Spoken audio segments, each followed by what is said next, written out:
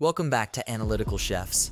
We must all be on the lookout for real-life bad wolves. The sinister acts shown to us daily on the news are proof that evil lurks and is very real. We will get into some of the most chilling stories. These are some of the most vicious real-life bad wolves. At times, these tormented people act as if they have their victim's best interest. Before we dive deeper, let me tell you a unique story. The true story of the Three Little Pigs. The book was written by John Siska. The story is in the perspective of Alexander T. Wolf. You know, the big bad wolf. Wolf wants everyone to know that everyone has got it all wrong. He's painted out to be the bad guy, but he swears this is how it all started. Allegedly, Wolf was baking a cake for his sweet old granny. He also had a terrible cold while preparing it. One big problem, he ran out of sugar, so he walked down the street to ask his neighbor. This neighbor happened to be a pig who built his whole house out of straw. Wolf was stunned because straw isn't the strongest material to use as shelter. As soon as Wolf knocked on the pig's door, the straw door fell apart. Wolf respectfully called out for the pig to come to the door, but no answer from Pig. With no answer, Wolf was ready to leave, but his nose began to itch so bad that it caused him to sneeze into the pig's home, causing the entire straw house to tumble down. The wolf noticed that in the middle of the straw house's collapse, there was a dead pig. Now, the wolf figured he wouldn't let a perfectly and nutritious ham dinner go to waste, so he ate the pig. Wolf was still looking for sugar, so he walked to the next neighbor's house, another pig-owned home, but this time the house was made of sticks. Wolf asked politely, "Mr. Pig, are you in the house?" Pig yelled back, "Wolf, go away, you can't come in, I'm shaving the hairs on my chinny chin." Wolf had just grabbed the doorknob when he had another sneeze attack. Wolf flew away this pig's house too. Wolf didn't plan it, but thought, if I don't eat the pig, it will just spoil. Wolf ate the second pig. Now with a full tummy, Wolf was actually feeling better from his cold. Wolf still wanted to grab some sugar for his grandma's birthday cake, so Wolf headed to the next door neighbor, which was the brother of the other pigs. This pig built his house out of bricks. Wolf politely asked if Mr. Pig was home. The third pig shouted, "Get out of here, Wolf, don't bother me again." Wolf was insulted, but was ready to change his plans. He was thinking that he may need to give his sweet old granny something else for her birthday. Maybe a birthday card rather than a cake. But again, Wolf let out a strong sneeze.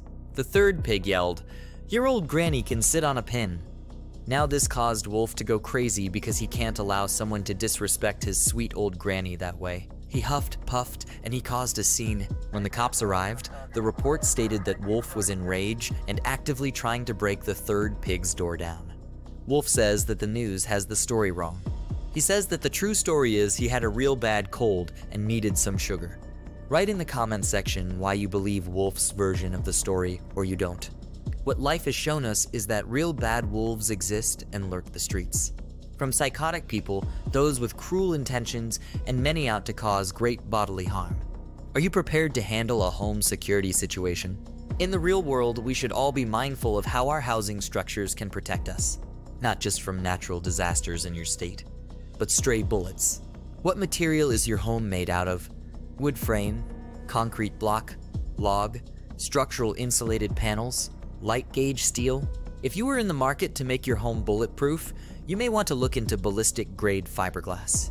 Ballistic fiberglass is a popular choice for bulletproofing walls because the ballistic grade fiberglass panels can be integrated into walls to provide bullet resistance. Taking appropriate security measures are important. There have been recent home invasions that make you think, how good is my situational awareness, and am I being vigilant when dealing with unexpected strangers, especially those that show up to your house unannounced? Our next story is one of the most disturbing attempts to cause terror. The story of Christopher Sums. He showed up on the doorsteps of a Las Vegas neighborhood home to ask politely if he can come in, rape, and kill the woman inside the home. What I'm looking for is for the girl that's in the house to come out here because I'm going to rape her and kill her. Can you have her open the door? I'm going to rape and kill the girl that's on the other side of this door when she lets me in. I want to rape her and kill her to have a knife. A gun. I'm going to knock on her door again.